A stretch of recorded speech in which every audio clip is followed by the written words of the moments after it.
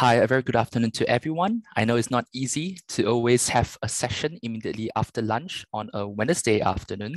So let me try to make this as interesting as possible. I will do my best. And today we'll be talking to you and sharing with you on how you can improve your research visibility as well as your research impact. My name is Nicholas. I'm based in Singapore and I'm the customer consultant for Southeast Asia.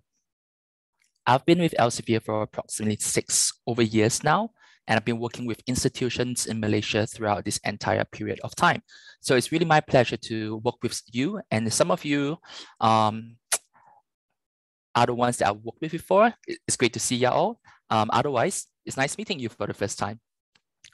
In today's session, I'll be walking you through these key topics. I'll do a brief introduction on the quality of journals on Scopus. I'll be walking you through on how and what you should do to get your work to be noticed and how you can get it published.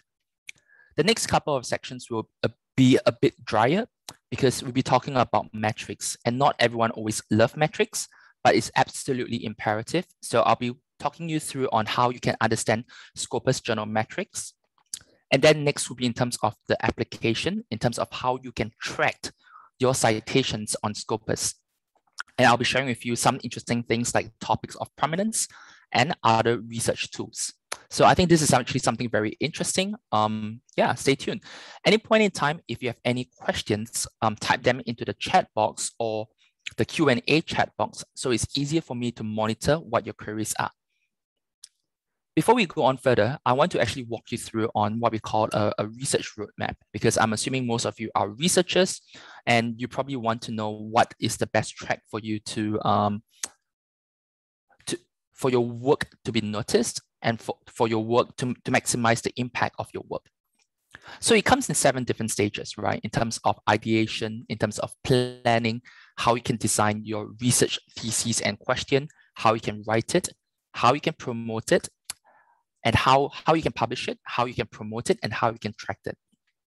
It comes across different things, right? So under ideation, you want to ask yourself, how is it possible for you to understand research topics, how you can identify trends, how you can link research with patterns. In terms of planning, you want to know what types of research you're conducting, right? And how you may want to work with collaborators and how you can find funding bodies. When you're designing your thesis, you want to ask yourself, what are the queries you want to ask, how you're able to find the right references, and how you can manage it. Writing is, of course, the most challenging part and the most time-consuming part.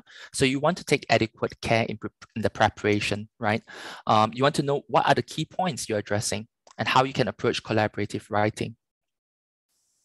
I'll be talking how you can find the right journal to get your work to be published, because it's very important. And today I'll also be talking about how you can identify key metrics in journals. Next stage will be how you can improve and increase your research visibility, how you can increase your profile as a researcher. And we'll be talking about the publishing and promotion component today, as well as the tracking and how you can access your performance and how you can communicate your performance to your research stakeholders, right? So this is really strong emphasis in today's session. Before we go on further, I want to see and I want to just showcase you on how most of you will be able to leverage this on Scopus. Scopus is the world's largest abstract indexing databases. We work together with over 7,000 publishers to index from over 25,000 serial titles. We have access to up to 84 million items. You can discover over 17 million author profiles, as well as 80,000 affiliations.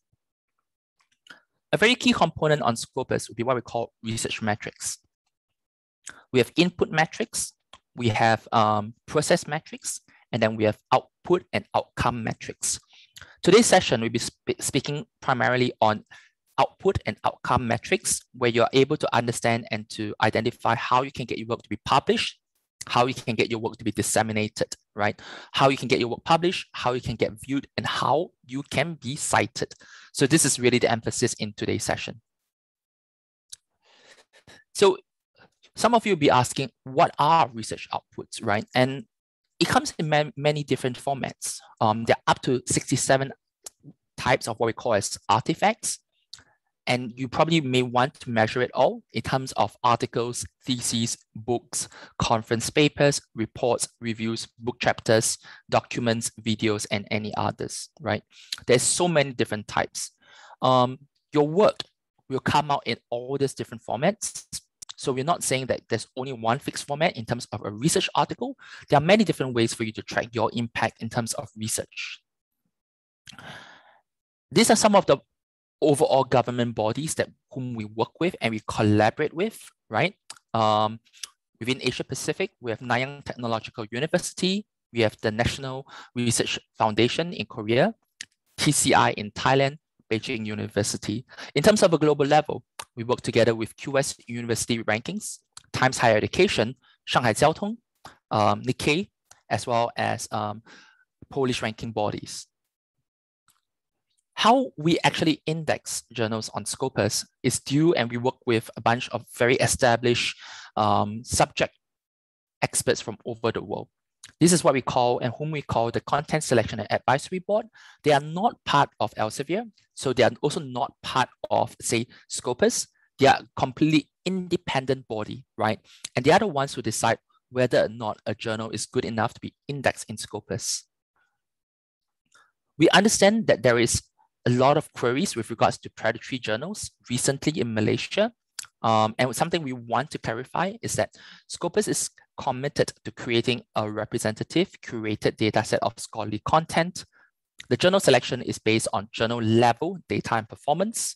We monitor and we deselect titles that are predatory or below standards. The one thing that we can't do is that we cannot intervene with editorial autonomy of journals. They are based on the quality of individual articles and conferences. The content and abstracts are always included in the database, but we cannot intervene on a behavioral level. So if there's plagiarism and publication malpractice, we cannot intervene. We cannot intervene in the authorship of the paper, right? If you ever notice that there is a publication malpractice happening, do let us know, right? And Scopus will flag, reevaluate, and then potentially discontinue titles that are predatory. And when it comes to predatory definitions, it's a bit gray because there is no fixed definition for predatory journals. It has been contentious for a long time, but it was only really recently in 2019 where a group of researchers met to define what predatory publishing is, and they are able to reach a consensus definition on this, right? So predatory journals and predatory publishers essentially are entities who prioritize self-interest at the expense of scholarship. They are characterized by false or misleading information, deviation from best editorial and publication practices, a lack of transparency, or the use of aggressive and indiscriminate solicitation practices, right? So a very key part of this statement are entities which prioritize self-interest at the expense of scholarship. So one thing that we do notice is that people will be looking at a Scopus and say, how come there are journals which do not seem to be performed very well? Straightforward. Poor quality journals have lower than average performance, but they can still be relevant to be covered in Scopus, right? There are journals which are niche, which are very unique. Research published in these journals could be of high quality, and the journals do not necessarily have to be removed from Scopus, right? Because there is still value to the research content yet. It doesn't mean that there is no citations, therefore it's a bad journal. It doesn't work that way. But the one thing that we do observe is that predatory journals itself, right? These are the ones that are a threat to science, and they have to be avoided to be covered in Scopus. Journals which are included in Scopus benefit from wider global visibility and the resulting increase in terms of impact and quality. And sometimes this doesn't happen, and the journal may become predatory, right? When you're making decisions about research, you need to base these decisions on data that you can trust. So predatory journals are a threat to the integrity of Scopus and science in general. And because predatory journal publishing is ill-defined and subject to personal interpretation, independent reviews of individual journals by academic subject experts in each field is essential. One of the key things that we do on Scopus is that we always do what we call a rigorous re-evaluation process and criteria. Not all journals submitted to Scopus are indexed, right? It's very strict. So every single year, we have about 3,500 suggestions on average. Only 40% meet the minimum criteria, and only 46% of this are accepted after the review period.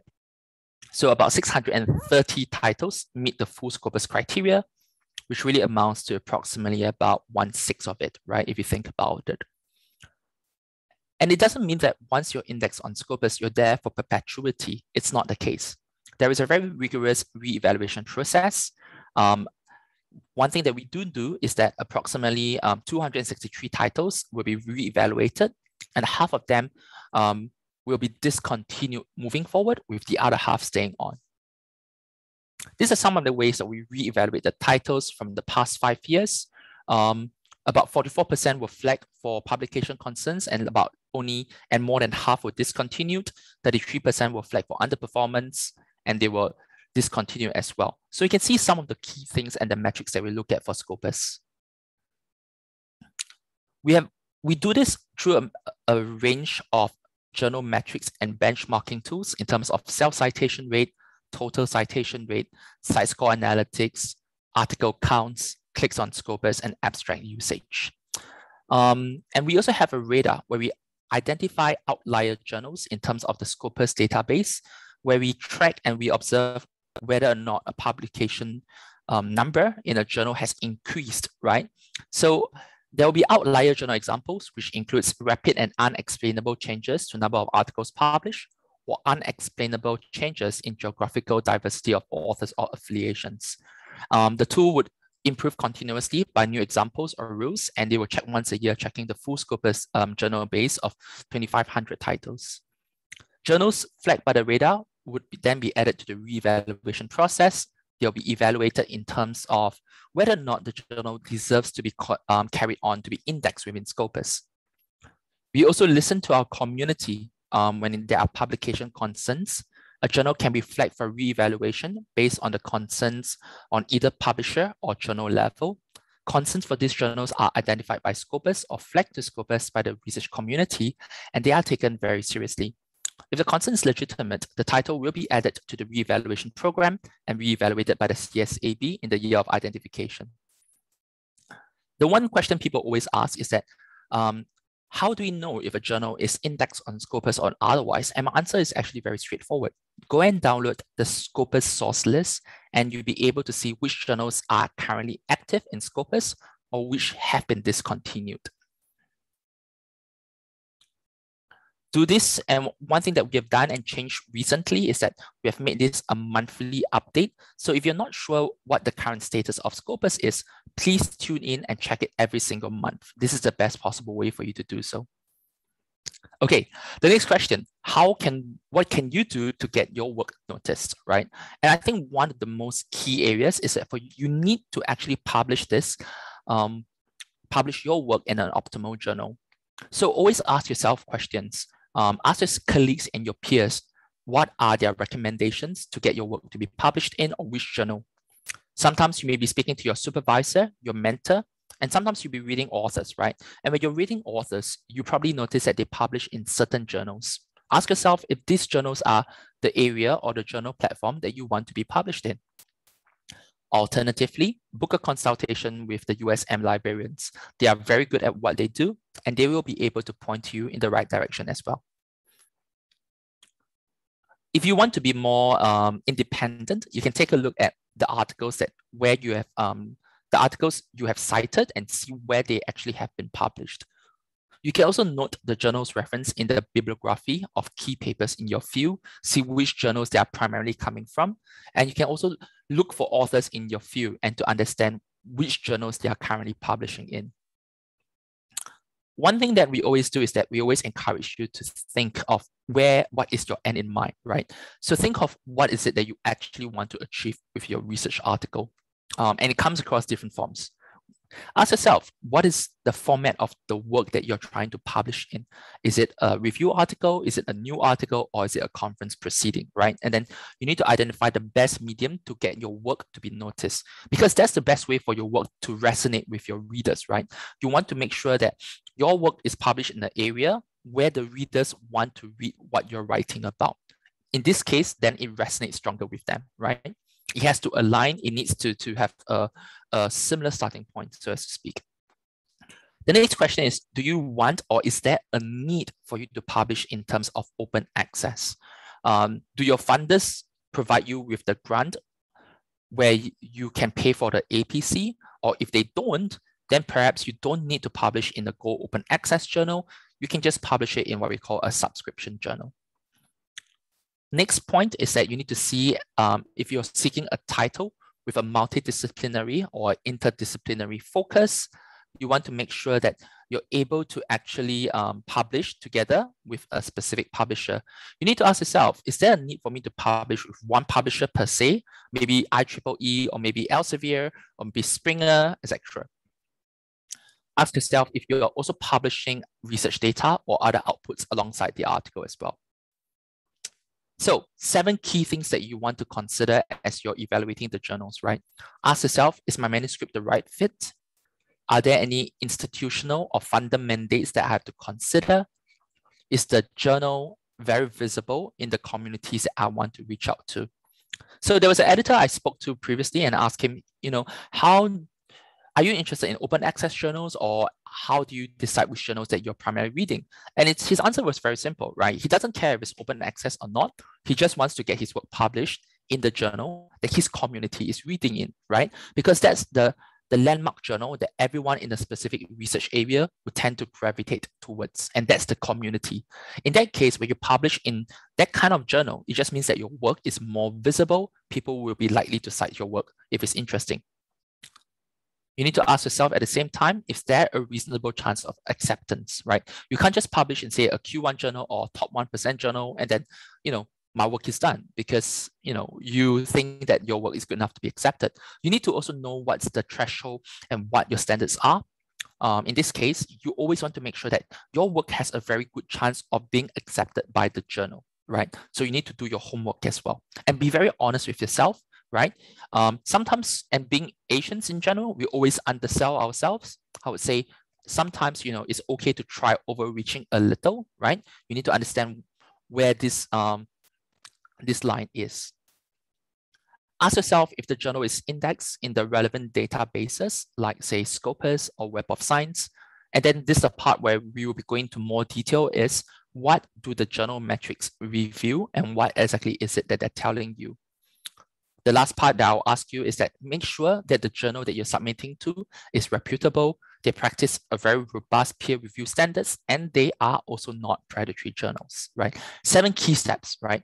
I would think that and most of the time, it really is, it sounds much more simpler than it is. We all know that it's actually not so straightforward, but my job here is to make sure and distill down the 7 key essence here so that you're actually able to capture this as you're evaluating a journal for you to publish in, and therefore make your work more noticeable. So the next part that I want to talk to you and share with you is in terms of Scopus journal metrics. In terms of metrics in Scopus, people will always say that, hey, Nicholas, there's so many metrics on Scopus. What exactly is what? And isn't it too complicated? Well, this is what I'm here for. My job is to make it simpler for you to understand. So there are a couple of metrics at a different level for each person, right? In terms of an author level or a researcher level, we have what we call a document count, where you're able to see your output.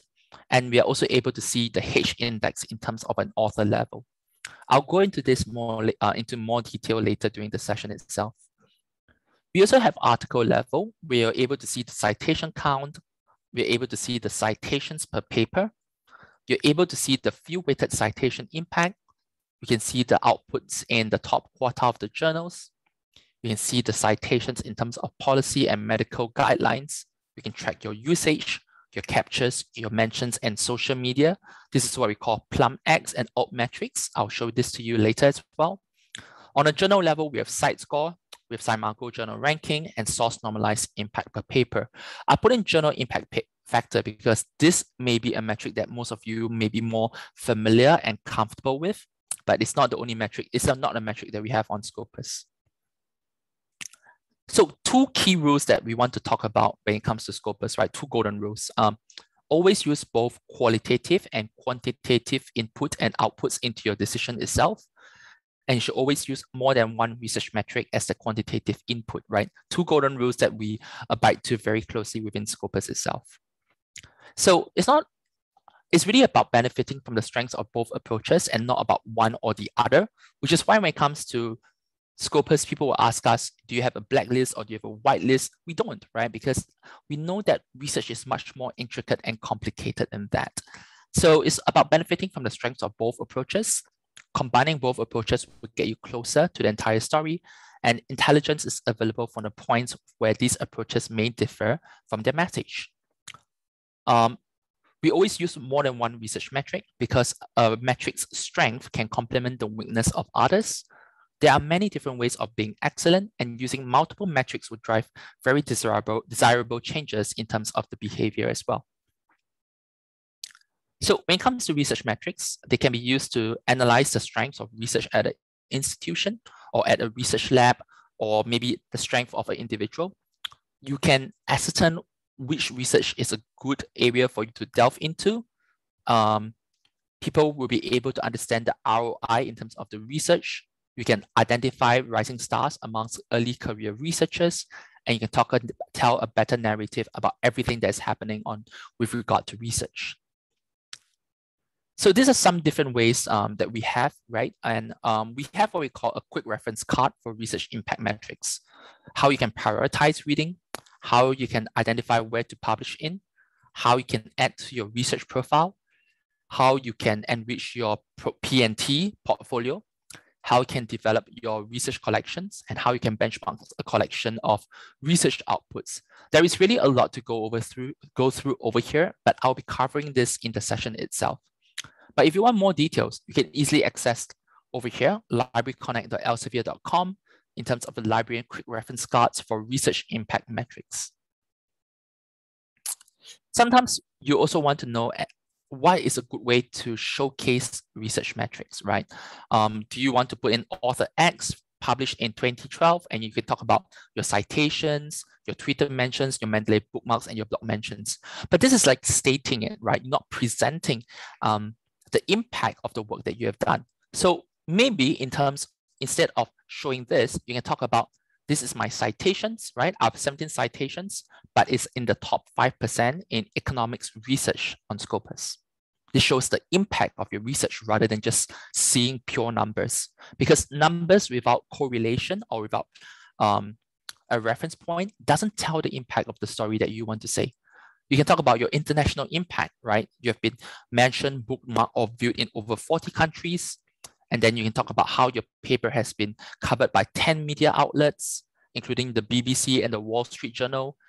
It was recommended in research blogs and described in tweets by prominent researcher as a significant step forward in our understanding. This is a very good example on how you can present research metrics to talk about the impact of the work that you have generated. So something that you might be interested to know. You also want to use multiple metrics to compensate or to understand weaknesses. So in Scopus, we have what we call a field-weighted citation impact, which compensates for differences in fields, type, and age. The benchmark is built in. There is a benchmark being built in, with one being the global average for subject area. But the problem here is that, well, people here may not like small numbers, because you see 2.53, you're like, wow, it's only 2.53 as compared to 27.8, but you don't know what the reference point is, right? It's not so easy to calculate, and it doesn't showcase the magnitude in terms of total number of citations. But this is why we usually combine it together with the citations per publication.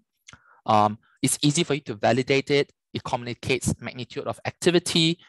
And in this case, the FWCI also helps to compensate for the CPP's problems, which you don't know what's the benchmarking standards, right? So which is why we talk about using multiple metrics, because now you're able to have a better understanding, contextual understanding in terms of what the metrics mean. We have many different metrics here on Scopus: site score percentile, citation count, document count, percent cited, SNP, and SJR. I'll go through this later and how you can take a quick look on this in the next couple of slides. There is many different types of journal metrics that you can leverage on to engage the community, to understand contributions, to understand consumption patterns, to understand scholarly impact, as well as social impact, right? So this is something that you may want to take a look at after the session itself to get a better contextual understanding and knowing how you can apply different metrics for different purposes. We have over 30 sets of metrics at your disposal over in Scopus itself, but I don't really want to overwhelm you with this. So I'm going to touch upon 3 key metrics that you may have heard me mention over the past half hour. Firstly, we have site score, which gives a comprehensive, transparent, and current view of a journal's impact. Site score is developed by Elsevier. It uses a Fourier citation window, and it's calculated by citations divided by documents from similar types. I'll give you a visual representation of this shortly. SNP is what we call a source normalized impact per paper. It measures contextual citation impact by weighting citations based on the total number of citations from a subject field. The impact of a citation is given higher value in subject areas where citations are less likely, and vice versa. It's very similar to the field-weighted citation impact, barring one major differences.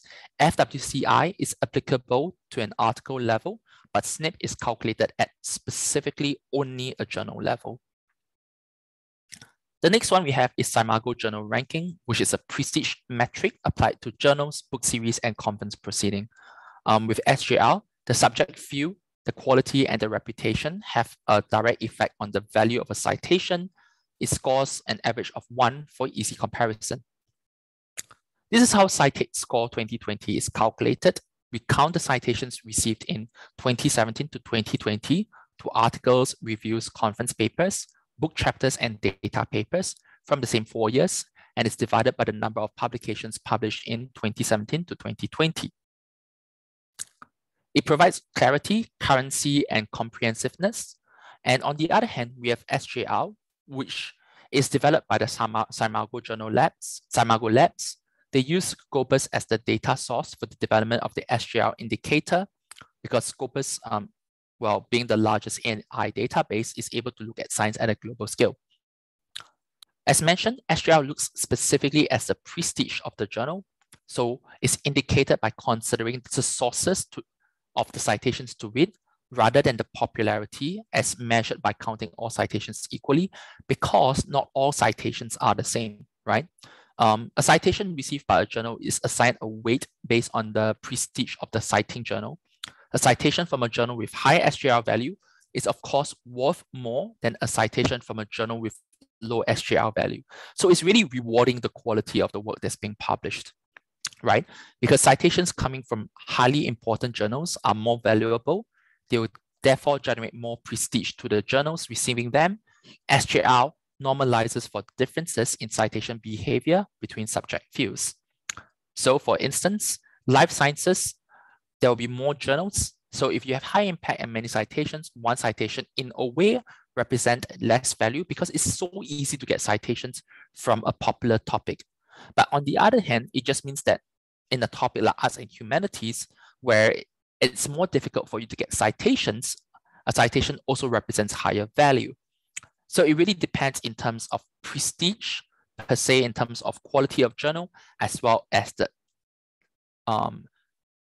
easiness of how readily accessible a subject topic is. And this is a very good example, right? When you go to, say, the source list in terms of Scopus, you'll be able to see all of these metrics, the site score, the SJR, and the SNP. You'll also be able to see all of the information in terms of the site score 2020 and the site score tracker 2021. Site score 2020 is what we call fixed value. The tracker itself is a dynamic value. It keeps you up to date on when the last update was, right? So you'll be able to know when this is the case. So one thing that I also encourage you to do is that please go over to Scopus. Remember just earlier, I was speaking to you on how you can observe to get your work to be published. This is a very good example on how you can do so, right? Go to the journal sources, take a look at the journal, look at the key journals within your area, compare it to the subject category, and you'll be able to see what the top 10 journals in that category are. So Lancet is very strong in terms of general medicine. You want to publish a medicine article, what are the top 10, right? You see the Lancet. you see New England Journal of Medicine, you see Nature Reviews Primus, you see Lancet Global Health, you see JAMA, the Journal of American Medical Association. These are the top 5 journals, right, within general medicine that you may or may not want to get your work to be published in. Then compare it accordingly, right? It's a really useful tool for you to do so. But this doesn't just stop there. I will always encourage you to compare, say, 3 different journal sources for you to understand how they perform in relative to one another. So if I were to take a look at CiteScore, right, I want to take a look at Lancet. I see Lancet performing very well. And then we can see in this case, followed by New England Journal of Medicine and then JAMA. And then when we see SciMargo, you see that the performance is also a bit different because the way they calculate is different, right? Then this is where you make your own comparison, because we don't really want to just extol the virtues of just one type of metric, right? Different metrics do different purposes. SJR tracks in terms of a prestige calculation. SNP tracks in terms of a field-weighted perspective, right? So their performances will all differ from one another. If you want to talk about raw count in terms of citations, we can see that New England Journal of Medicine has the most number of citations. And at the same time, all 3 journals publish more or less equivalent number of source documents per year. The other metric that I really like is what we call the percent not cited. Percent not cited shows how many percent within a journal that the work is not being cited or being read or being used by anyone. So if you're an early career researcher, you probably want to publish in a journal where the percent not cited is actually low and not high per se, right? It just makes perfect sense that way. You can also take a look, and if you want to take a look at how many percent of a journal are review articles, you can also take a quick look at it. And one thing that I will also share is that review articles tend to generate a higher number of citation counts. So don't be surprised if a journal with a high percentage review articles also tend to generate more citation counts for less documents published. Okay, so the one thing that I want to talk about, and I want to summarize for you here before we go into the practicalities of it, is how exactly do metrics help, right? It's not all metrics or no metrics when you're deciding on this, because it's not a black and white decision. It's not so straightforward. Metrics can provide data points where you can build using an expert opinion through peer review, or to delve deeper and to deal with outliers. Also, one more thing that I want to really emphasize is that metrics aren't a replacement for human judgment. They are just really a tool for you to complement, for you to leverage on to make your own assessment. Many universities are currently adopting metrics and tools. We value objective, normalized, universal information because this now allows you to do and to compare meaningfully with one another. And metrics aren't the antithesis of peer reviews. Bibliometrics incorporate decisions that are made by the peer review process, but it's not just only purely bibliometrics.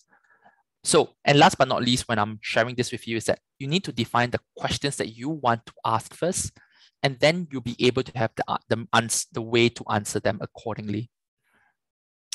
Okay, in terms of a practical application, how exactly are you able to track your citations on Scopus?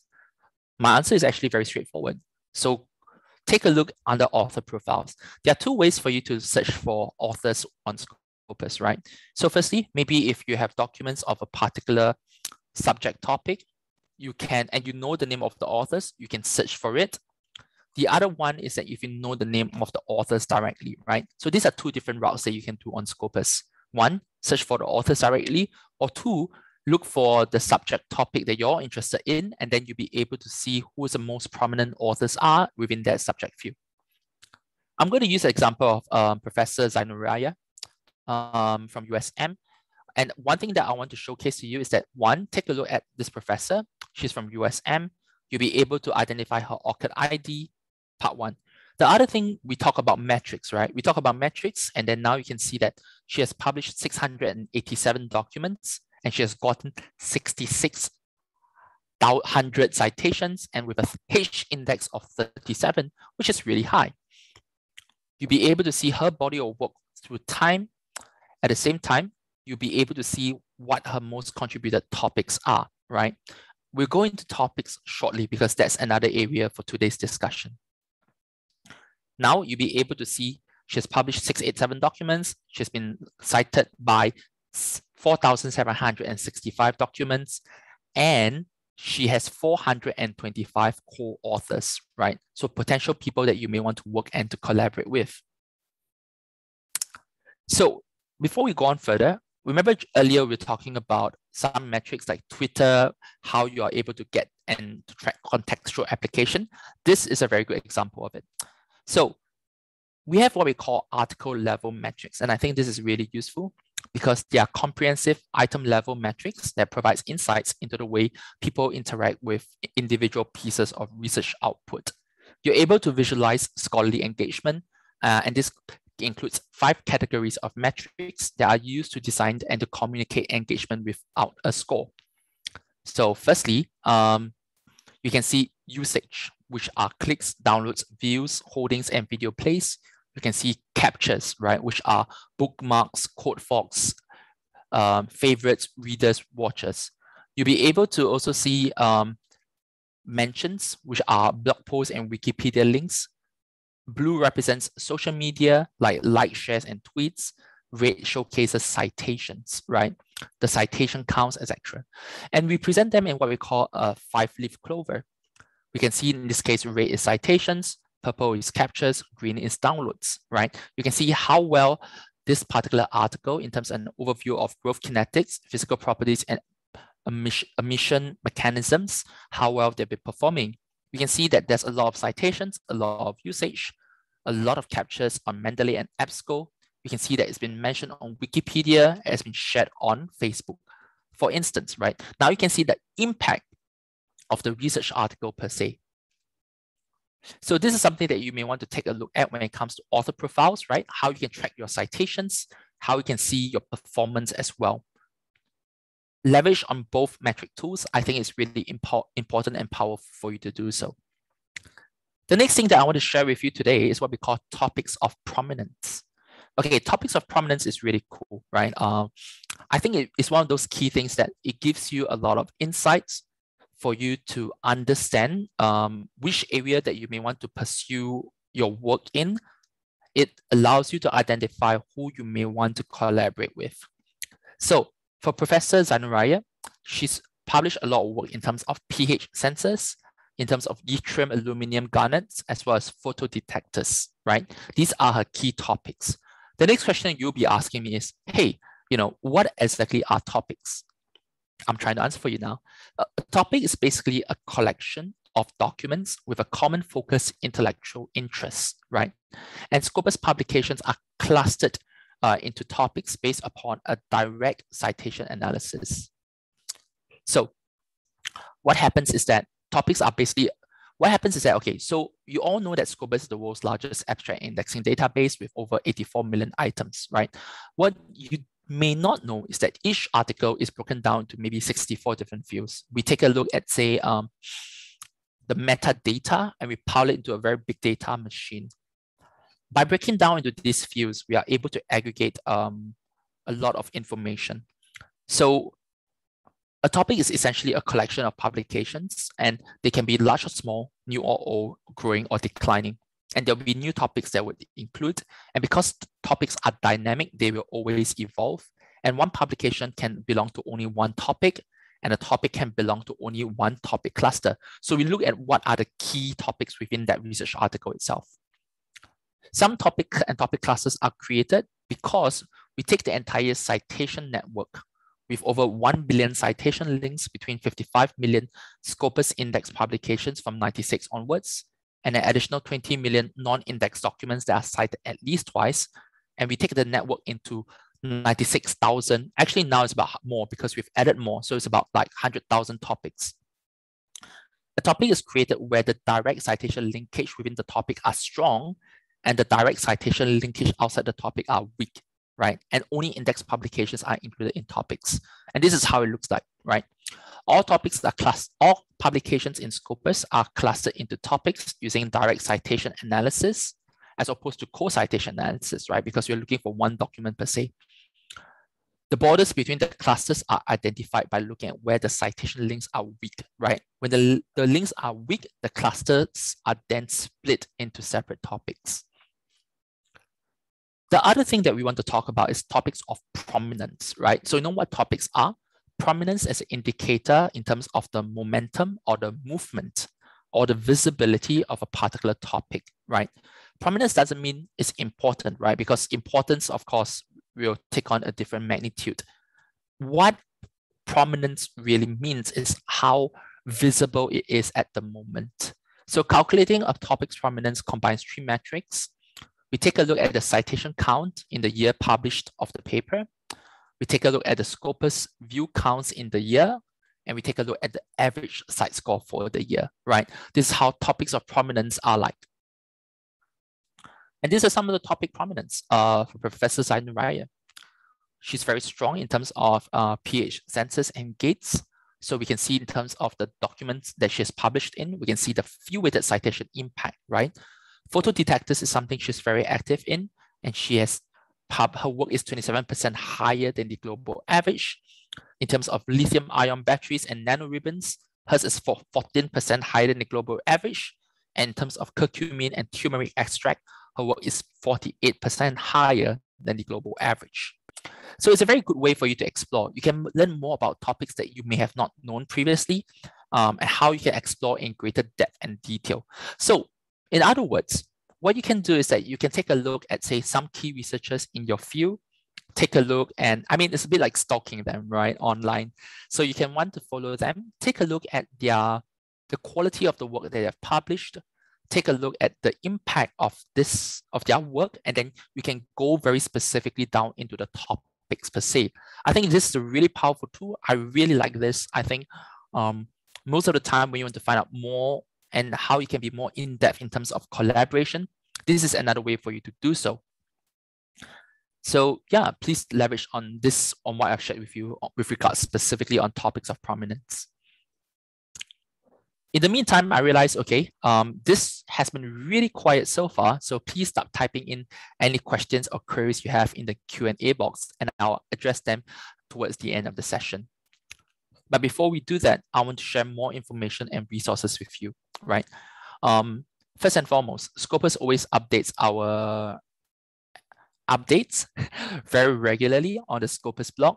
And then you'll be able to find out what are the latest changes and what are the new and improved Scopus functionality that have come in place. We also have a Scopus blog, right? We can talk about it, and we can give you frequent tweets and retweets as well on the latest information too. For librarians like Injek Kamal, you may be interested to join the Library Connect newsletter. It covers library and information sciences, best practices, issues, technologies, and trends. This is a program from Elsevier for academic, medical, and corporate government librarians. So you'll be able to find information like how you can establish the library as a valued research support partner. You can find and join the Library Connect Academy. And interestingly and importantly, how you can manage the Scopus organizational profiles for complex institutions. One of my favorite tools to use is the Elsevier Journal Finder. I always talk about this in every workshop I conduct because I think it's that useful. So if any of you here want to publish in an Elsevier journal, but you don't know which journal is good for you, go to the Journal Finder. You can use the Elsevier fingerprint engine, and they will use a smart search technology and field of research vocabularies to match your article to Elsevier journals. So key in the paper title, the abstract, the keywords, and the field of research, right? And from here, you'll be able to generate a list of Elsevier journals that you may be interested in, right? The Journal of Cleaner Production is something that is one of the most popular journals where Malaysian authors have published in. You can find out more information about it. You can find out the site score, the impact factor, the acceptance rate of the journal, right? The time to the first decision and the time to publication. And because you can see that there is OA option here, you can publish Go Open Access with this for an APC fee. This is something that you do. The other thing that we have is what we call the Elsevier Researcher Academy. This is an online platform where you are able to participate in different phases of the research cycle, right? Think of it like basically a researcher version of Coursera. It addresses you for your careers, either inside or outside of academia. It shows how you can get funding for your research and how more of your papers can be accepted in top journals. And this is a completely free service. You'll be able to find different topics like research preparation, how you can write for research, what is the publication process like, how you can navigate the peer review, and how you can communicate your research. So remember the 7 different cycles that I was talking about initially, circles that I was talking about initially at the start of the session for today. If you want to have more details about different components and stages of it, feel free to go over to Researcher Academy and you'll be able to get the details for this information. You'll probably find it very useful for you. Okay, so in the meantime, we have over here a survey for you to complete in and to join. And then what you have to do is to type in the certificate code to redeem the certificate for today's session. So the floor is completely open now for the questions and answers. And I see that I have a few questions and I'll do my best to actually address it. Okay, so firstly, as a new PhD student, how can I find and submit conference journal papers? So I would say first and foremost, for Xiaohui, what you may want to do actually is to identify the conferences that are the most relevant for your research topic, right? And I'm sure you know which conferences are very visible for you. If not, please speak to your instructor, your colleagues, and your peers, which are the most prominent conference ones. Sometimes convenience might not be the best way to do it as well. Think about it. You need to see which one is the most prominent and the visible one for your field. So this is what I would encourage you to do first, right? Identify which are the most prominent conferences areas, and then maybe decide if you may want to participate in it, where it gives you and generates for you the best visibility. So do researchers need to promote their works directly via social media like Facebook or Twitter for better visibility? I would say, why not, right? It depends on how active you are. It depends on, and I think more importantly, you may want to promote it within the community that is most active.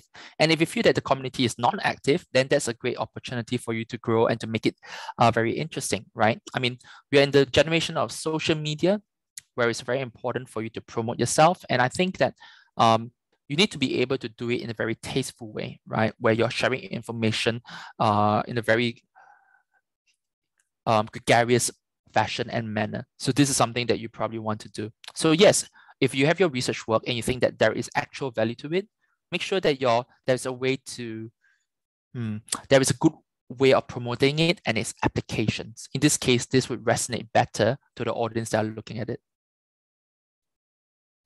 Okay, this one is a very real question. I get this very often. If my paper is accepted in a journal, which was indexed in Scopus, but it was then discontinued before indexing the paper, what can you do as an author? I think in this case, it's really, really unfortunate to say, but there's not much that you can really do about it. The only thing I can really say is that moving forward, you probably have to just take a lot of care. And I would say in general, right? Like you spend about 6 months to a year doing your research. It's really unfortunate that the journal itself is discontinued. I would say that you probably will want to find a good journal, a very optimal journal to look into to publish it first. Be it say a Q1, quartile 1 or quartile 2 journal. You need to make sure that the journal itself is of a quality standard, which is why you tend to want to publish it with reputable publishers. If there's a reason why the journal was discontinued, you should reach out to the editors and the publishers to find out about what exactly happened as well, so that you can learn from it. Unfortunately, I can't really help you on this, and I must apologize for the inconvenience that it must have caused you, and I'm really sorry about that. Okay, so someone is asking with regards to what is Scopus H index and how it works. Actually, that's a very good question. First and foremost, you need to understand what H index means, right? H index is essentially a median count of an author's work. So what it means is that there are many ways to calculate, and there's an age-long question, right? How do you calculate a researcher's impact? Do you look at the top most cited work? Do you look at the volume of the cited work? And the answer isn't this or that, but as a matter of fact, it's rather in between it, right? How you want to see a researcher's value and contribution to a research field would be to see what is the median in terms of productivity as well as quality of it. So when you're saying specifically on Scopus H index, what we do is that we calculate it, the total, not the total, it's not a summation or division per se, right? So we are looking at, say, the median body of work of Scopus index work, where we can see where the author's work, volume of work, and the citation count of that work is. In this case, we are able to ascertain how consistent that researcher's work is and the value is as well. So hopefully that explains it for you. You'll be able to take a quick look at it. What are the characteristics of Q1 journal based on Scopus or other publications based on my experience? I think I should have a presentation slide on this. Give me one quick second and I'll blow it up for you.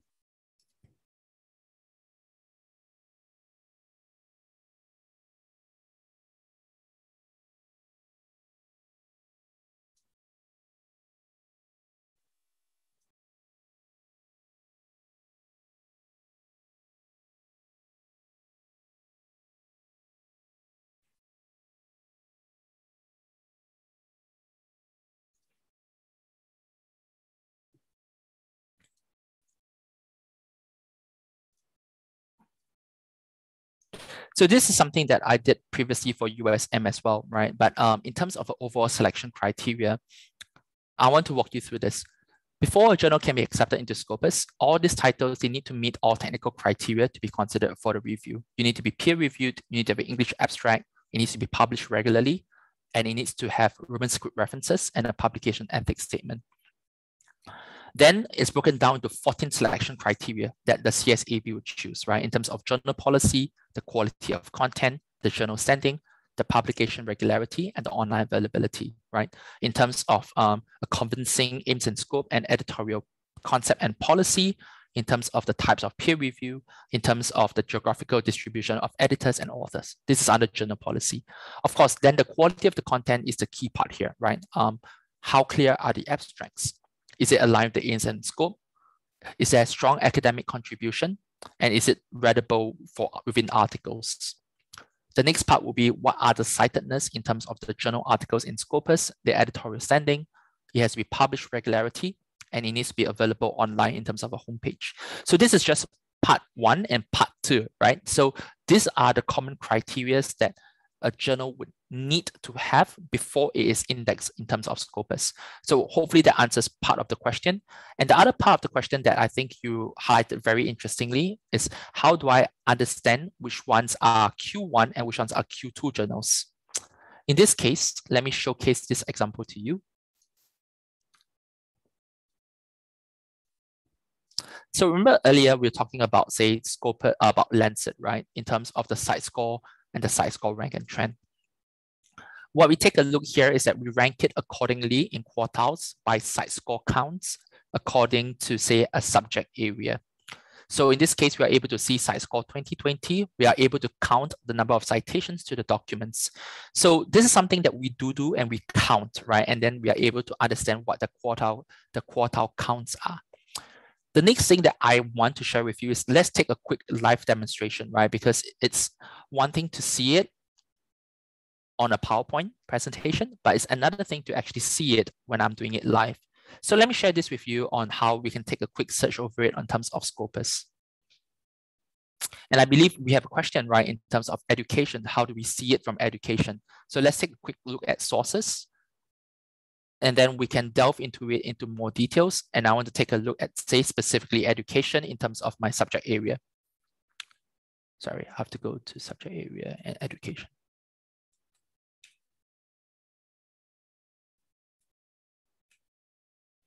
So in this case, it will be social sciences, or it could be development and educational psychology, right? It depends on which topic you're looking at. But let's take a look specifically under social sciences and education. And we find that there's actually a lot, there's up to 1,300 articles in terms of education. And now, if you want to take a look at, well, there was a question specifically on conference proceedings, right? So let's take a quick look at conference proceedings itself alone. And then we can find that there are 3 different types of proceedings here, right? That we index on Scopus in terms of frontiers in education conferences, the proceedings in the ACM, as well as software engineering educational conferences. Otherwise, you can deselect it, and then you can take a quick look at the full quartile. So sometimes you may even want to take a look at the first quartile or the second quartile, right? I would say these are the topmost journals that you're probably take a look at when it comes to, say, education. And now click on the first one that you may see at, because that's probably the topmost article, the topmost prominent journal that we are observing at. We can see in this case, the Journal of Education Research has been indexed since 1931. It's published under SAGE. We can take a quick look at the rank and trend, and we can see that it's been very, very consistent throughout time, right? Since 2016 all the way to now. We can see this is ranked number 1, and then we can see that there are other 10 different types of journals, right? And more, and up to 1,300 journals in education. And maybe you can take a quick look at some of the journals. You know which one is probably the most relevant and pertinent, right? Because you can see that there's internet and higher education, there's computers and education. At the same time, there's child development and developmental review. So not all education journals are the same, right? Obviously, it depends on what the application of it is. So you really have to take a look at this and ascertain which one is the most pertinent for your, for the question that you have in hand. So I think that's actually a very good question. I can't say that there are fixed parameters per se, but I can showcase to you what are the characteristics, the broad characteristics for a journal to be indexed in Scopus. And then this is how you can take a look at how the journals are ranked accordingly, right? And then you can observe how well the journals have been performing. I will always encourage you to go to a journal homepage where you can find out more details about the aims and scope of the journal, the editorial board, etc. Right? I think this hopefully should be able to answer your question. So it's approximately 3 p.m. right now, and I think that the questions have been really good. I really like it. Yeah, maybe we can take one last question for the road.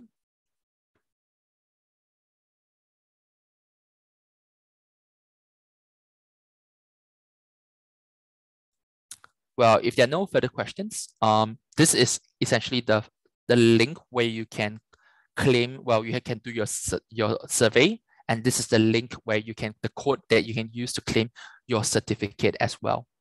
So otherwise, I think it's been an absolute pleasure engaging with you this Wednesday afternoon. The metrics part may be a bit dry, but hopefully you'll be able to understand what the metrics are telling you and how you can leverage on it and how you can apply it.